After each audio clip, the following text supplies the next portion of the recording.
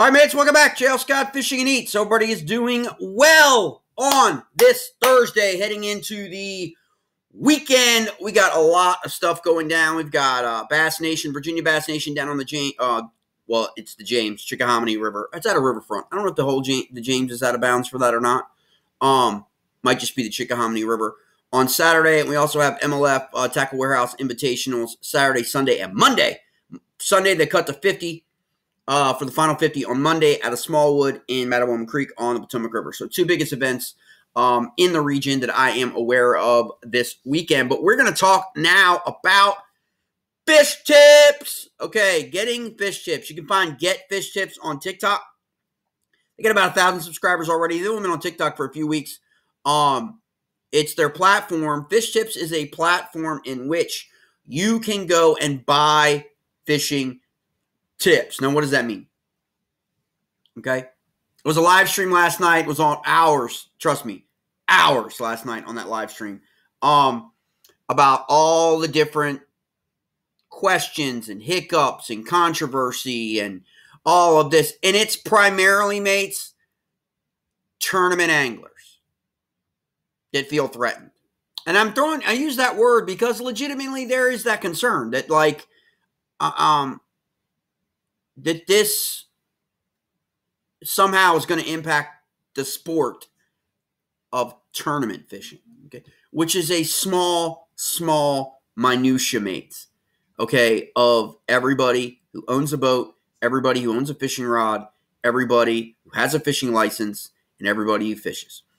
No disrespect intended to the professionals. People like Gerald Swindle, okay, well-known, loved, revered, right? People will hint on every word that man says, okay? But they live in a vacuum, okay? They do. And I don't mean that to be disrespectful to G-Man or anybody, but they're living in a tournament vacuum of their life is tournament fishing, right? Their life is on the road 7 days a week, the grind. It is crazy when you talk to these guys.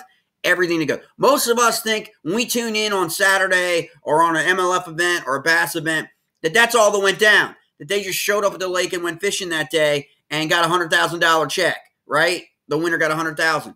When people don't understand, these guys are like maintenance guys. These guys are like maintaining their boats, their truck.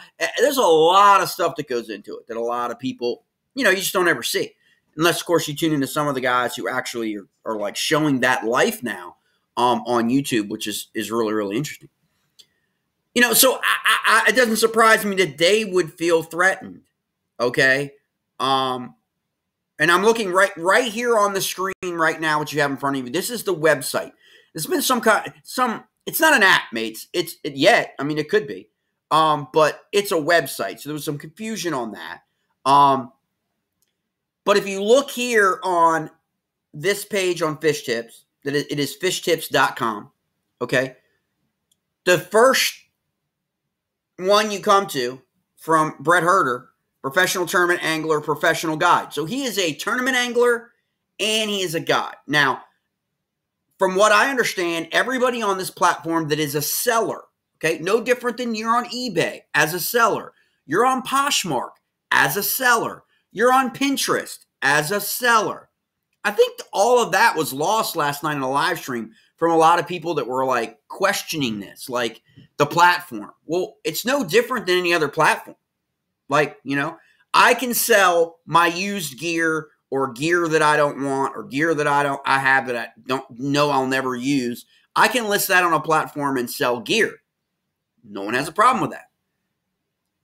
But can I not list where I caught my fish and sell it? People have a problem with that. Why do they have a problem with that?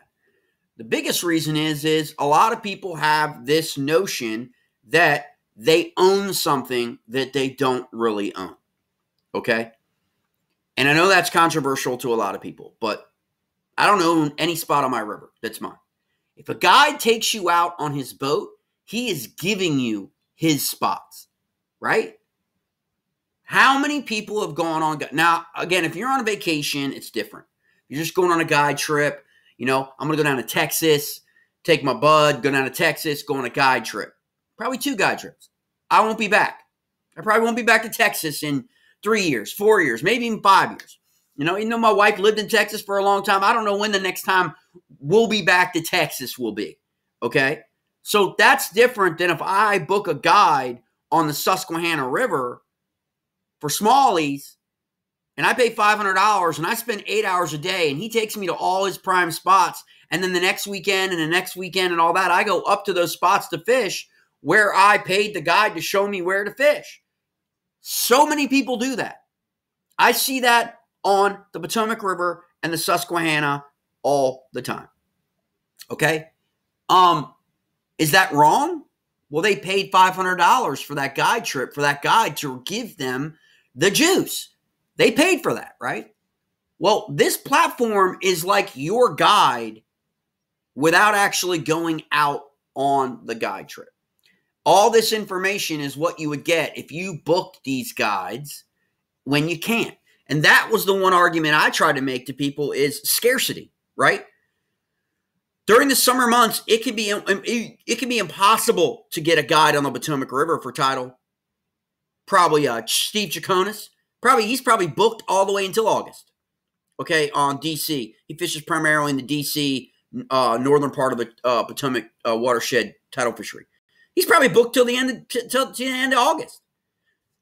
But how can you get the knowledge? How could Steve be able to leverage his business and provide that knowledge to a broader people without having to be on the water, which means without having to use the gas, without having to use the transportation, the maintenance, the wear and tear on his boat and all of that to people he can't take out anyway, right? If he wanted to. And I'm not saying Steve does because I haven't talked to him. I don't know. I don't think he's involved in the at all. But Ben Milliken is. Ben Milliken has tips posted on this platform. He has 2 tips posted on this platform. One for Wheeler Lake for $100, which was just an event, and one for an undisclosed lake in Texas, which is probably Ivy. Okay? For $500. All right? Because Ivy's just a mecca right now. It's all the buzz. It's all the rage. Okay? So, he's a professional angler. He's won a Bass Open, right? And he's a guide. And this is his information. We live in 2023. We don't live in 1985 anymore. And a lot of the people that have been fishing the bass tours for 15, 20 plus years, they don't like this. And I wouldn't imagine that they would. But technology keeps pushing the envelope, right? Okay? LiveScope, prime example. You either love LiveScope or you hate it. Okay? Why do people hate it? Because they feel like it puts people at a disadvantage and on fish who have the means to spend that kind of money on electronics versus the other guy out on the water who doesn't have that means. Okay? And some people just don't like it for tournament angling because just like they don't like flogging, okay? And they don't like sight fishing and they don't like bed fishing. Everybody has an opinion in fishing, okay? Nothing wrong with that. But if you look at Brett Erder's right here, his 3 right off the bat are 3 waypoints for a 5-pounder on Jackrabbit Lake. 3 waypoints for a 5-pounder on Cottontail Lake. 3 waypoints for a 5-pounder on Catclaw Lake, right? Boom, waypoints.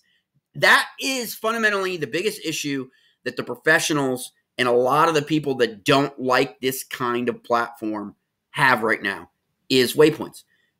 But waypoints are a small part of this platform. Most of the platform is actually fundamentally educational tips, okay?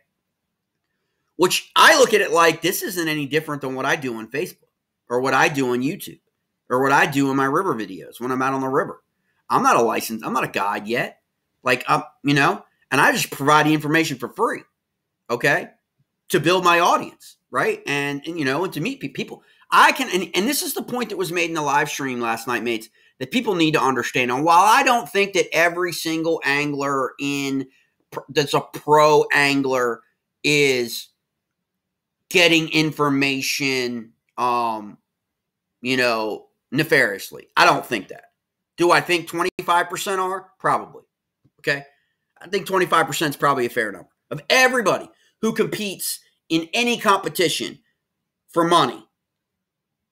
Kayak fishing, boater, bass, MLF, Bass Nation, anything.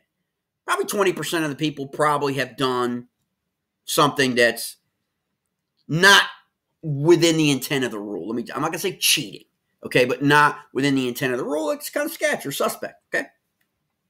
Your buddy tells you where he caught fish, and on Friday, and you have a tournament there on Saturday, and you take that information, you go out, and you freaking slay him, and you want to check. Did you cheat?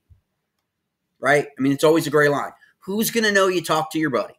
Nobody. There's no record of that conversation if you just were talking to him, having a biscuit at freaking Hardee's in the morning, right? Or your coworker at work, chatting while you're on the line, getting shit done, right? No one's going to know. You'll know. Again, it's always, they're never going to be able to regulate this. Now, should tournament anglers be going on fish tips to get waypoints for their tournaments? That's something MLF and Bass need to worry about in their rules. And maybe they need to have a relationship with this platform. If this platform does, in fact, again, this platform is only about 2 months old. So if this platform does start to generate a lot of volume, and a lot more people begin to post up information. Like, for example, I went in last night. There's nothing for my area, okay, that I found on fish tips yet. So nothing on the Potomac River yet. Nothing like that on the river yet. So, so for someone living here who wants a tip to go out on the river on Saturday, right now the platform in its infancy doesn't have every state covered or every major body of water covered yet. It probably will within a year. Okay? And mates, this is not really any different than the generally accepted platforms that some of the professional anglers have affiliations with. I don't think this is that much different than Fish the Moment. I don't think this is that much different than when you log on your phone and you research a lake, Fishity comes up and hotspots come up and all that stuff, right? That's general information, community holes, right? What makes a community hole a community hole? It is a well-known location that holds fish that people in your community have caught fish on. It becomes a well-known community hole where everybody goes to because everybody knows other people have caught fish on that hole, right? Everybody in the community knows about it. Okay? What's wrong with this platform? Also talking about, or someone on this platform also revealing that community hole, right? And so it becomes this tug of war between my spot, I got to protect my spot. Well, the only thing that makes it your spot, if it's a community hole, is the fact that you got a low launch number in a tournament and you could get to that spot before 150 other anglers could, right? I saw that Bass Nation series, right? There are community holes on the Potomac. There are grass flats on the Upper Bay and on the Potomac. There's eelgrass on the Potomac that everybody who lives here knows hold fish, and it's a race to get there. How's that any different? Right? And so it becomes this tug of war. So log on the platform. It's a free platform. Okay? Like I said, people like Ben Milliken he has 2 right now. And they range $40 all the way up to I think $500 was the most expensive one that I saw. And it's mostly for the most part guides and some younger anglers, BFL anglers. There's a couple on here that talk about how they won their BFL event or how I caught 22 pounds BFL, on River XYZ, Lake XYZ, and all that stuff. And to me, that's their information they're willing to provide the public. Okay? So I don't know whether or not other anglers have any problem with other anglers in their community, in their bubble vacuum, doing this. Or is it angler versus guide that they really have a problem with? There's always been that guide angler tug of war, right? But yet, what was revealed last night, which I think is actually true, and again, like I said, I'm not a guide yet, okay? But if there's a major event on the Potomac River, okay, or if there's a kayak fishing event on the Potomac River or on a lake, or on Susquehanna or on Upper Potomac, like recently, Shenandoah, James River Tidal, James River Upper, I get 15 to 20 messages in my inbox on Facebook for information about the fishery. I know exactly what the gentleman is talking about when he says he gets inundated with hundreds of messages of anglers competing in tournaments for checks seeking information about baits, water, conditions, grass, all this stuff. Now, is that the same information as somebody asking you for a specific waypoint? Probably not. I mean, waypoints are like a big crutch of this issue. But here I'm going to lay this out there for you. How are you going to, and again, this platform is not perfect yet. It is not, it's interesting to me, okay? Because I believe it provides a platform for most of the people who are my audience, okay? No one on the Bass Tour or Bass Pro Tour or Bass Elite Series needs to be following JL Scott Fishing for fishing tips, okay? Like, come on. Like, so my audience is, and the people I meet at the ramp.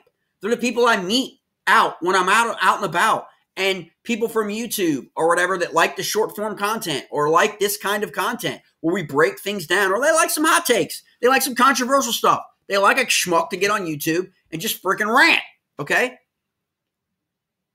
That's the site's for. The site's for the recreational angler, the guy who's a weekend warrior, weekend angler, doesn't have time to pre-fish. Think about that, man. I mean, you go on a trip to the state park in your state that's got a really great fishery in it, right? You don't have 3 days to pre-fish. Like, you know what I mean? To get the lake dialed in to figure out where the fish are, okay? If you really want to, if you're that, and you really want to get on fish. So you're going to be talking to people. You're going to be talking to the ranger. You're going to be talking to the conservation officer. You're going to be talking to the girl at the state park at the entrance. Anybody who knows anything about what's happening in that lake, you're going to talk to, right? We know this to be true. We just need to be honest about it. But when there's money involved and there's people's livelihoods involved, this is where you get people circling the wagons. And I'm not saying they're wrong about this. There is nefarious actions that could happen with a site like this. They're going to pay you. Someone's going to pay you $100 for that waypoint on the Potomac River. Okay. And where did you get that waypoint? See, if I go on this site and I break down the Upper Potomac, the Monocacy, the Shenandoah, Susquehanna, whatever, and I give out waypoints, they're mine. I found them. I caught fish there. That's what I would talk about, right? Now, that waypoint may be somebody else's waypoint who maybe won a tournament on in that same stretch or that patch of grass or that rock or that ledge or whatever. And they may get upset about it, but that's on them, okay? Now, that's a big difference than someone going out and following Gerald Swindle on an elite event and basically waypointing every place he stopped during the day. Because they suspect if Gerald Swindle stopped on those points, he knew there were fish there. Does it mean that he caught fish there? No, not unless you visually saw it and you were making notes all day long. And if you don't think that there are people who do that, you're living in a dream world. Because there are people who do that all over the country on their local lake. Now, again, that's for their own personal benefit, okay?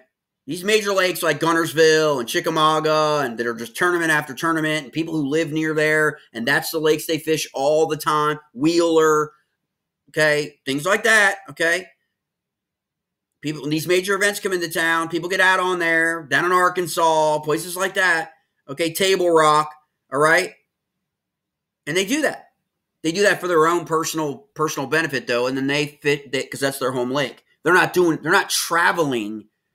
That's the thing is, what happens if someone decides to follow bass all over the country doing this and making this a living of selling waypoints where anglers caught fish? That's a problem. Is it illegal? Nope. It's not illegal. but the founder of the company, Fish Tips, he'll take the heat for all that. They'll blame him for providing someone the platform on which to sell stuff. It reminds me of crypto, how Bitcoin provides an ability for people to launder money, so therefore Bitcoin is bad. No, the people laundering and using Bitcoin nefariously are bad. The people that are following Bass, jacking other people's waypoints for profit, and using the platform are bad. Doesn't mean the platform's bad, okay? At some point, people need to take responsibility of what individuals do. So, again, I don't have an issue with the platform. I don't. Now, obviously, they've got things that they have got to be able to validate in terms of who these people are, okay? Because you've got content creators, professional guide, content creator, okay? Matt O'Connell, 9 locations in the pattern that helped me finish second in the BFL All-American. An All-American, okay? Again, $100. 9 locations for that, right? It says undisclosed location, but you could probably figure out where the All-American was and which one Matt O'Connell fished in. And these things are these people are certified, okay? What does that mean? Okay, that was another question last night. It just means that people investigated that they are who they say they are, that this is actually Matt O'Connell. Okay, it's actually an angler. He actually got verified on Facebook, got verified on Instagram, got his YouTube channel verified. He's verified on those platforms, and then he gets verified on this platform. He's also got to provide a bank account with his name and all that information so they know he is who he is. So when someone is actually paying the $100, they are actually paying Matt O'Connell, for example. Okay, not just throwing Matt under the bus. But I'm just saying, that's just an example. Okay, so you need to have a bank account with your name, your address, your phone number, all that information that gets validated by the platform to make sure that you're an authentic individual. Okay, now,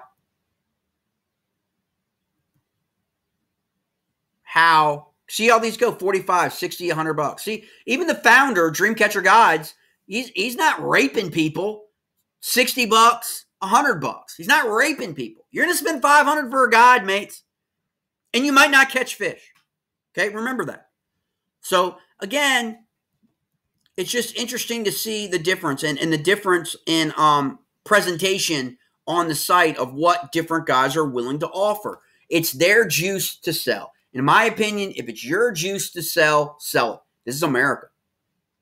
We need to stop with the commie bullshit, okay? Like your socialized spot, socialized community hole, right? No, this is America, okay? Now, no one should be able to sell your waypoints like that they nefariously jacked from you, either trailing you, trolling you, stealing your waypoints from your graph, okay, whatever. In my opinion, co-anglers should not be able to sell waypoints because they're not driving the boat. They're going where their boater is taking them. So they shouldn't profit from where their boater took them.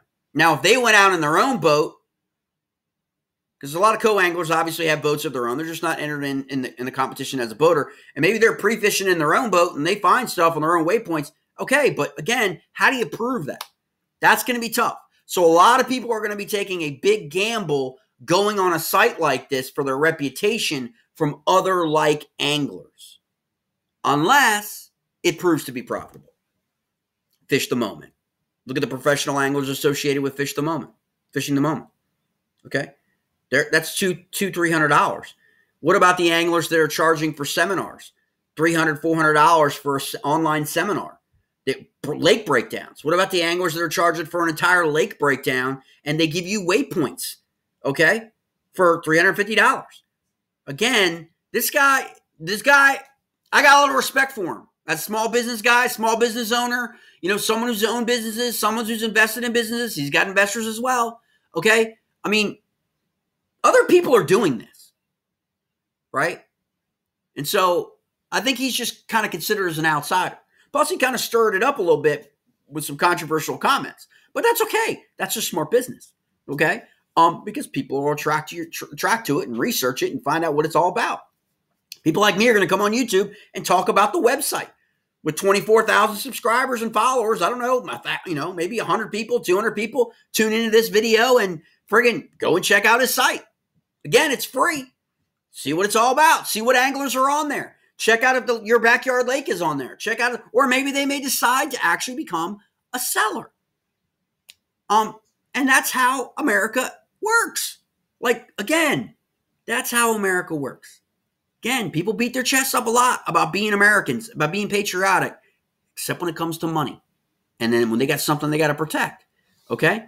But again, none of this stuff is intellectual property. I love when I hear that. When a guy, talks about intellectual property. What? Intellectual property? Okay. Fishing. Intellectual property. Unless someone steals your freaking graph. Breaks in. How are you proving that a waypoint is intellectual property? If it's a community hole. We get this all the time. Anglers go out, and complain about, this guy's on my spot, he was on this spot, but it was a community hole. Everybody knew that hole on Wheeler. It was a community hole, so it can't really be your spot. I mean, you just got there first, or he beat you there. It's like, it's all this stuff, like it's somehow like, again, it's just a lot of guys beating their chest up.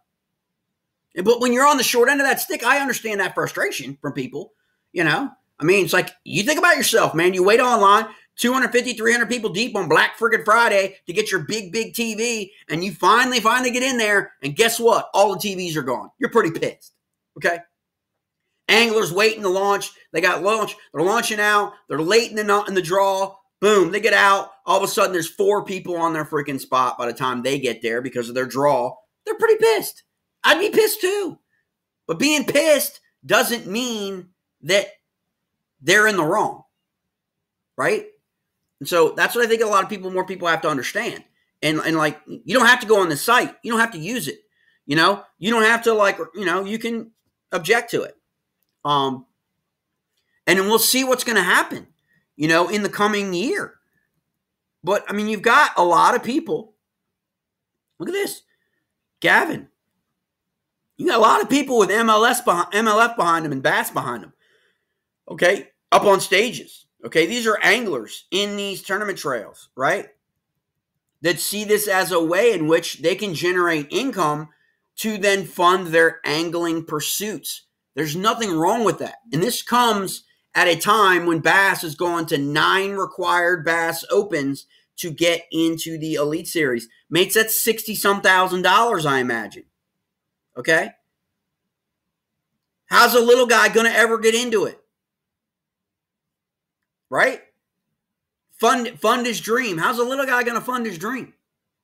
And all this notion about sweat and getting out there, like last night, was like most guys just beating their chests about how, like, you need to get out there and you need to find them holes on your own. Right. We have all found holes on our own. And we've also all found holes in quality fish with information provided to us by other anglers or YouTube or Instagram or Facebook or any number of those things. You still got to catch them. Doesn't matter whether or not you got a waypoint or not. You still got to catch them. I watch video. I talk to guys all the time. 2 guys are on the same spot, the same ledge, the same grass bed, the same everything. One guy catches 16 pounds and the other guy catches 4 pounds. They're in the same spot. Okay? No one can catch the fish for you. Okay? No one can catch the fish for you. Plenty of people can give you all kinds of direction and information to help you put yourself in the position to catch fish on your own. Okay? Nobody catches the fish for you. Okay? And I think that gets lost in these discussions about my spot and my waypoint and my honey hole and my this and my that. Okay? Because it's relatively easy. Pick an angler and follow him if someone wants to do that. Right? If somebody wants to do that and be nefarious, they will figure out a way. And maybe that's the knock this platform needs to combat, is making sure their security is on the point, making sure they're investigating all the people, making sure that people are trusted people in the community and not just getting points following anglers. All right, mates, check it out, fishtips.com. Check them out on TikTok. Get fish tips. Let me know your thoughts. Have a great